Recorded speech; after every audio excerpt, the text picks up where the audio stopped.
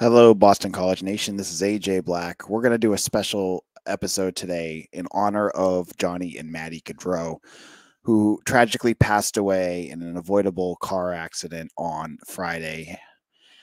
This is episode I never thought I would ever have to do. Two Boston College legends gone way too soon, leaving behind kids, families who are going through unbelievable grief. Can't imagine what they are going through, but my hearts and thoughts go out to those families.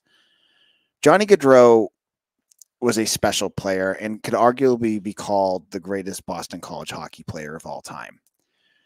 Matty had his own right to be special at Boston College, leaving his senior season as the team's leader in scoring. They both went on to have successful careers, Johnny in the NHL, Matty in the some of the minor leagues, and then playing in Sweden. And then he was the head coach at Gloucester High School, where both the men played in high school. And then, of course, they had such a rich impact on their families. They were both great men. They were the definition of Boston College men and women for others. This is awful. When I heard the news of what happened, I didn't think this was real. That Johnny and Matty, these were 31 and 29 with young families. This should not happen to these. This should not happen. But you hear these stories all the time. This guy who was allegedly drunk and driving unsafe hits them and it's over. It's like, what is this? So let's talk a little bit about each. Johnny Gaudreau and Matty Gaudreau were both, New Jersey kids that were originally supposed to go to Northeastern. And they both ended up decommitting, and Matty, from all accounts, pushed Johnny to go to Boston College. And they, when they get on campus, you immediately see what this is going to be about. So you first of all, let's talk about Johnny. Johnny, you look at him and you're saying to yourself, how can this guy be such an electric hockey player? He's 5'9", and you got other guys out there like Kevin Hayes and Jimmy Hayes who are huge hockey players. And there's Johnny Gaudreau. And when you watched him play, when he got to Boston College, it took one game to realize how special Johnny Gaudreau was. I will admit, before 2012, I watched BC hockey and I loved BC hockey. But when Johnny Gaudreau got on that team, that was what made me a diehard. That's what made me pay attention to every game when it was on TV. That's what made me make sure, even as a young alumni, I was gobbling up as many tickets as I can so I could go watch this kid play. Because you knew watching Johnny Gaudreau play that what you got was something special. And that's something that you would never, ever see again at Boston College. And we haven't. Will Smith and that line last year, they had a great season, but that doesn't compare to what Johnny Gaudreau did. Johnny Gaudreau led Boston College to a national title in 2012. He won a Hobie Baker Award. He had one of the most decorated careers at Boston College. He won the Beanpot 4 times for the Eagles. All the jokes about how it's the BU Invitational, and anytime you talk to a BU fan, it's always about how they have more titles.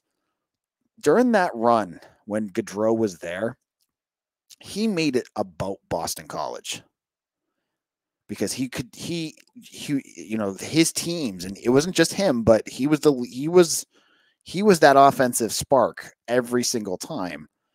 He helped them win those games.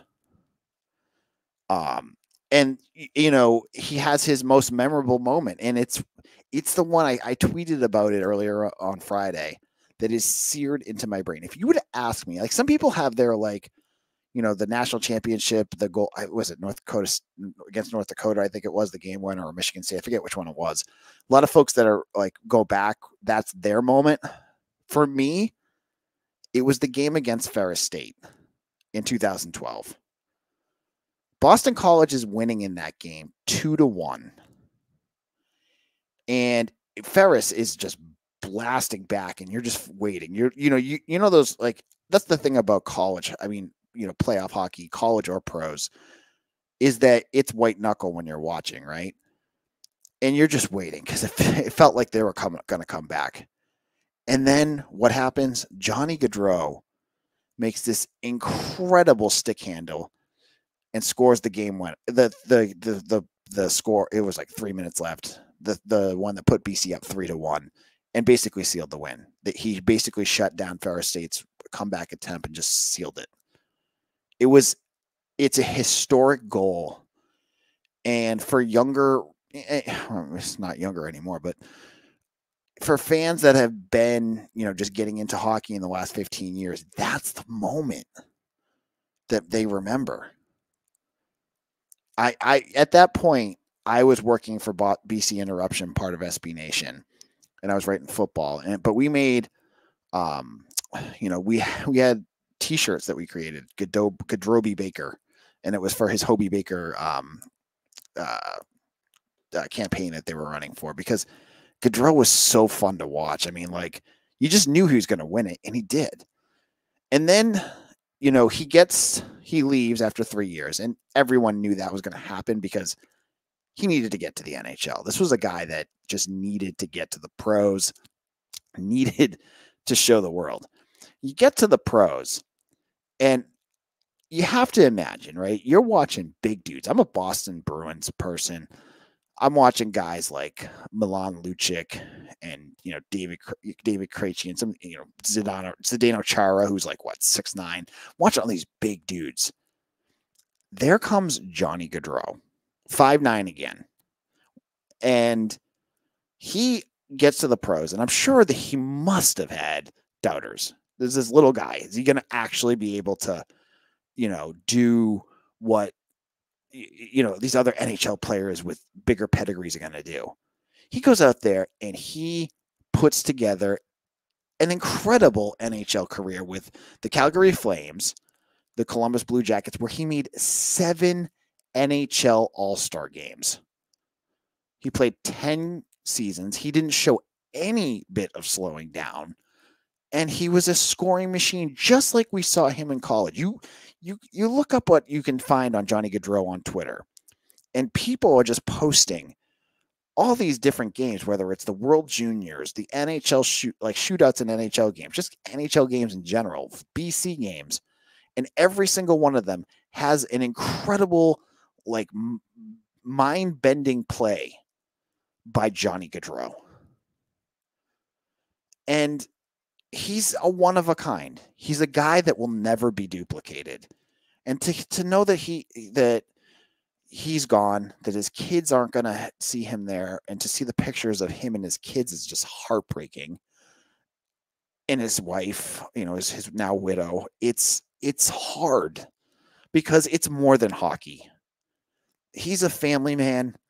He's a guy that, obviously, the words that his wife put up on Instagram about how, he was there for every appointment and every activity that they were doing.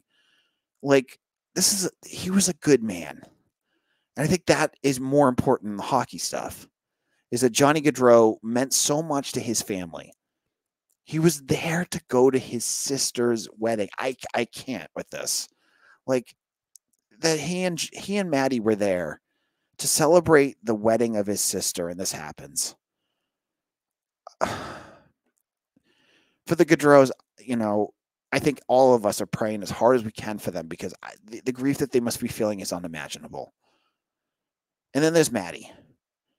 I don't want to forget about Matty too, because there's 2 men that have been lost in this tragedy. Matty, he played 8 games as a freshman. And it was just, you saw him and you're going, you know what? He's going to be just, he's just another Gaudreau. It's not going to be the same. You can't do Johnny. And to be fair to Matty, you shouldn't have compared him to Johnny. But what did he do by the time he left? He led Boston College in scoring. He had 62 points as a senior.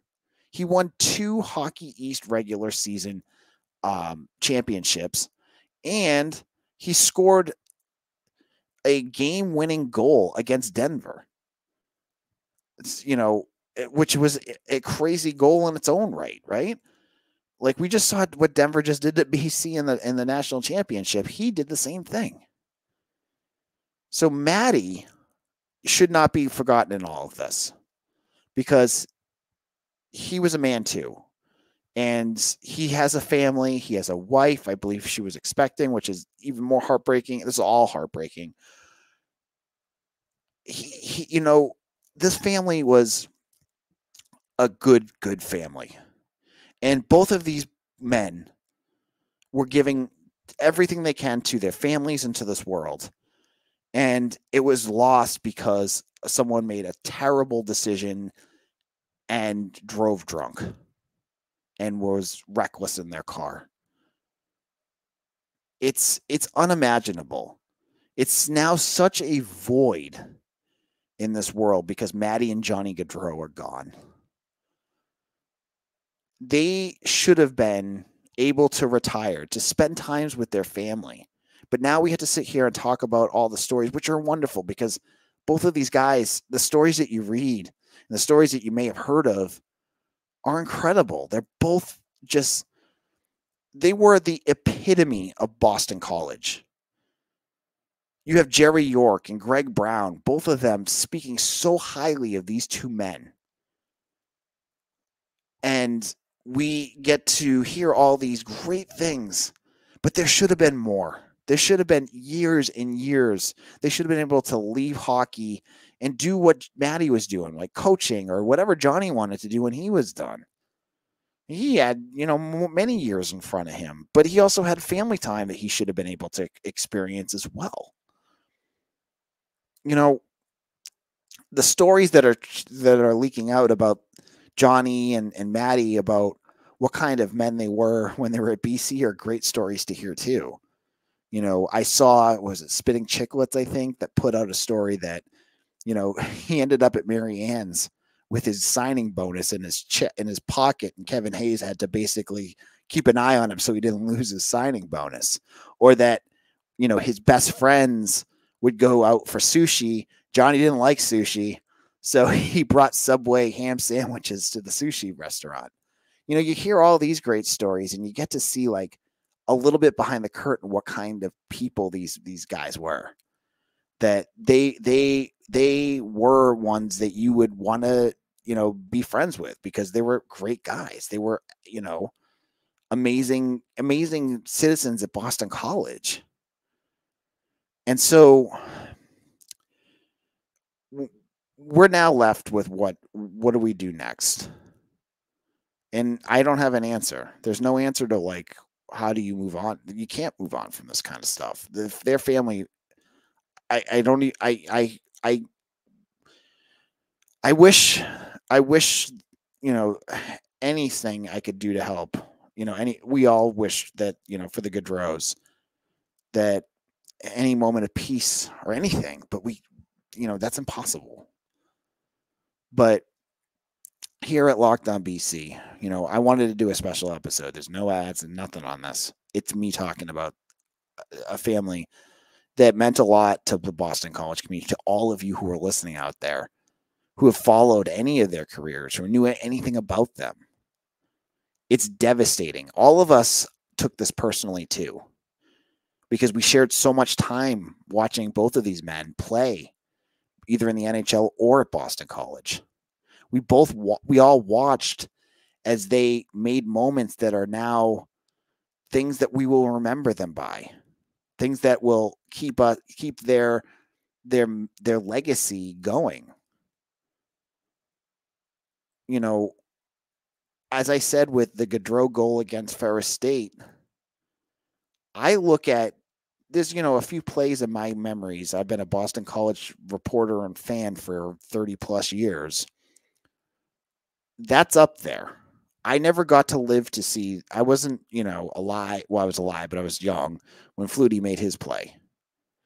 I remember Matt Ryan against Virginia Tech, but that's not even close to this. Virginia Tech was just a random home game, right? I mean, a random regular season game. The Gaudreau goal is one of the biggest plays in Boston College sports history. And I just, he was one of the, wrapping things up here, because I want to get a chance to talk about this as much as I can, but it's tough. He is a player that none of us will ever forget. And I just challenge all of us that if you haven't watched a lot of what Matty Gaudreau did, or maybe it's not seared in your brain like the Gaudreau goal, go look it up. The goal that I was speaking of against Denver, it's up on YouTube. Go find it. Go watch it. Go watch what he did. Give him the opportunity to be in your brain as well, to be, so that you remember what he did on the Boston College ice. But also don't forget what they did. What they meant to their families, what they meant to everyone else around them.